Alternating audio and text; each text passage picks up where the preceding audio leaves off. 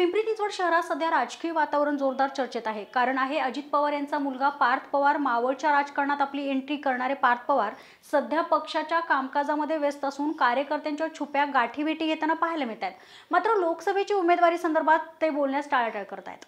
मावळ लोकसभेचे राष्ट्रवादीचे संभाव्य उमेदवार अजित पवार यांचे पुत्र पार्थ पवार यांनी चिंचवड येथील मोरया गोसावी मंदिरात बापाचे दर्शन घेतले। यावेळी श्रींची मनोभावी पूजा करत अभिषेक देखील केला। मावळमधून पार्थ यांची उमेदवारी निश्चित मानली जात आहे। त्यांनी आज घेतलेल्या बापांच्या दर्शनामुळे एक प्रकारे निवडणुकीच्या प्रचाराचा श्री गणेशच केला असेच बोलले जात आहे। दरम्यान मोरया देवस्थानाच्या वतीने यावेळी पार्थ यांचे स्वागत करण्यात आले। मोरयांचे दर्शन घेतल्यानंतर पार्थ यांनी शहरातील राष्ट्रवादीच्या नेत्यांच्या भेटीला सुरुवात केली आहे। कोणाला काय बोलणार नाही, फक्त फिरतोय, पक्षासाठी फिरतोय फक्त। काय तुमचं काहीच नाही, फक्त फिरतोय पक्षासाठी तेवढं।